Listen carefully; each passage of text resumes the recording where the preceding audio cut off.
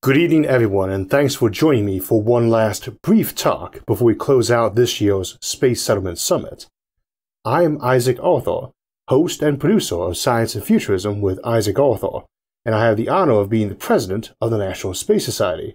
And on behalf of the NSS, thank you for attending. Regrettably, I was unable to attend in person. It is my loss, as nothing beats interacting with people face to face and exchanging ideas on concepts we all find so intriguing. We also planned some excellent workshops for the summit, and I hope you had a chance to enjoy them. The findings of this summit will help us chart a course toward our future in space. The National Space Society is dedicated to humanity developing and settling space, and a big part of that is marketing this idea to our fellow humans and helping find paths for economic development required to support space settlement. During this event, we've been focused on three topics in particular that are critical to economic development of space: commercial low Earth orbit destinations, in-space manufacturing, and space resources. It isn't hard to see how those will be important to our future in space, but I thought we would spend a few moments talking about how we, ourselves, might contribute to making these dreams a reality, and possibly even a career. I also want to talk about how the National Space Society is working towards these goals, and how you can become part of that work. It might be a bit far forward in the future for us to imagine ourselves working in an asteroid mine or traveling to a space hotel, but those times are coming, and we can help make those times possible by helping to move beyond the simple sketch of a concept to look at the economic realities. The National Space Society fully embraces astronomy and space science, and recently was successful in petitioning NASA to continue fully funding the New Horizons space probe as it explores the Kuiper Belt and broadens our horizons. However, we are fundamentally focused on ways to use space to benefit humanity, whether it's commercial applications, or seeking to get clean energy from space, or defend Earth from asteroids or other space-based hazards. By developing space, by seeking to form communities in space, we can help achieve all those other goals better and sooner. And to do that, we ask you to join our space community down here on the ground. Our mission is a simple one: to promote civilization beyond Earth, to settle space, and to use the resulting resources to build a hopeful and prosperous future for humanity. But our vision is a grander one: people living and working in thriving communities beyond the Earth, and the use of the vast resources of space for the dramatic betterment of humanity, and for our world and its other organisms too, who will rely on us to take them to strange new worlds one day, and rely on us now to help preserve and protect this one pale blue dot we call home. This is no easy task, and requires bold effort by those who join us. Yes, the NSS is also there to help folks find careers in space, and to find like-minded space enthusiasts to network and talk to about those audacious visions for the future. Foremost, we strive to make those visions possible. To be an organization that helps promote space to the public, to students, to scientists, to private businesses and public institutions. To be a repository for knowledge and a host of forums, in person and online. To share and collaborate on ideas for making space a reality for you and I, not just a majestic mystery above us, forever dreamed of but out of reach. We are at our best when building and exploring, and space offers endless places to do both. But the quest to get there, to build that better future, is what lies before us today. If you dream of being an astronomer or astronaut, then the NSS is for you. If you dream of a career in space, then the NSS is for you. If you dream of founding a company in space, then yes, the NSS is for you. It is a place where you can have a conversation about designing that better satellite and building that new telescope. Space is the place that offers potentially cheap, high-bandwidth phone and internet connections to even the most rural and isolated places, an economic sector worth more than almost any country's entire gross domestic product.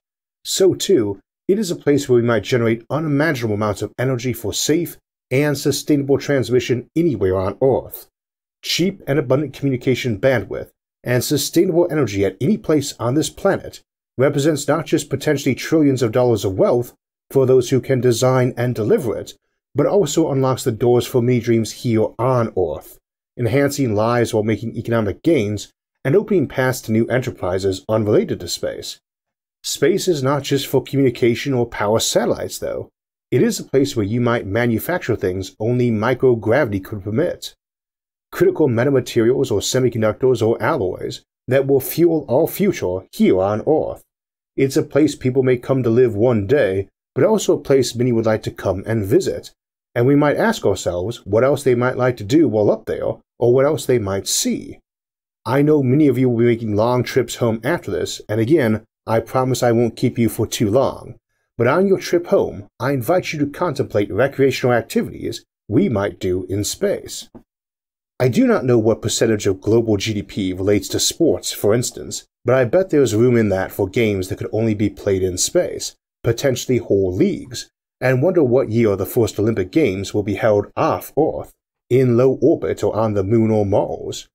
We would see a low-gravity version of the Games, like Winter Olympics is the low-temperature version.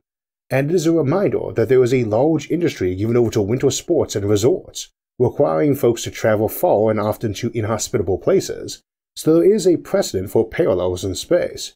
We often ask what the first space hotel will be like. I ask you to imagine instead, for a moment, what the first space resort would be like, and what the equivalent to Disneyland in space or on the Moon might be. The National Space Society is the place where you can have a serious conversation about how to build a space hotel and what the business model for that might look like. To ask what the steps are in moving from a present where a few wealthy billionaires might travel to space to one where most people can afford it, and in which a large percent of the population will travel to space at least once in their lifetime. The NSS is the place to ask such questions, and where you'll find many folks who have asked the same and come up with many ideas to share. To ask questions like whether we should build a base on the Moon out of prefabricated parts, or inflatable structures, or local regolith, and also what we can mine there, where we can and do ask if you can make a profit mining metal on the Moon or making rocket fuel there, or solar shades, or even helium-3. And yes, where we can debate if any of those options is truly viable, or maybe just a dream of science fiction. Should we go to Mars or build a moon base first? Does Mars have any economic value? Should we focus on mining asteroids or space-based power generation, or some other Kickstarter industry? Is space a place for robots, or will humans be doing most of the pioneering in person? Will we use rockets to get to those places, or ion drives, or something far more impressive like the Epstein drive from The Expanse? Space is a place of near-limitless resources and opportunities. Those enormous assets can provide humanity with the resources it needs to improve the quality of life for all humans on this planet of ours, Earth. No one disputes that the vastness of outer space contains immense reserves of energy and raw materials, but many doubt its practicality. Our goal is to show that it is practical and economical, and to prove this by making it a reality that none can doubt. And we can never doubt the value of that goal if achieved. By tapping into these resources, we can enhance our quality of life on Earth and in space. Moreover, relocating harmful and contaminating industries or their byproducts away from our planet can further benefit our environment. It is not just that we can solve the space problem without neglecting our terrestrial problems down here on the ground, to walk and chew bubblegum at the same time. Rather, as we have seen with so many areas of science and technology, in and out of space, what helps one so often helps another. The lessons we learn in space will help us here, and the lessons we learn here will make our industries out there better. Our gains in ecological and psychological sciences for humanity on Earth will strengthen our attempts to build sustainable bases and habitats, or even to terraform new worlds and build new civilizations. There is no area of human learning or endeavor that will not have a role in space, and for that reason, there is a home for all fields inside the NSS. But perhaps most of all, we need those seeking to build a business in space, hoping to make those jobs and careers for themselves and others up above the sky.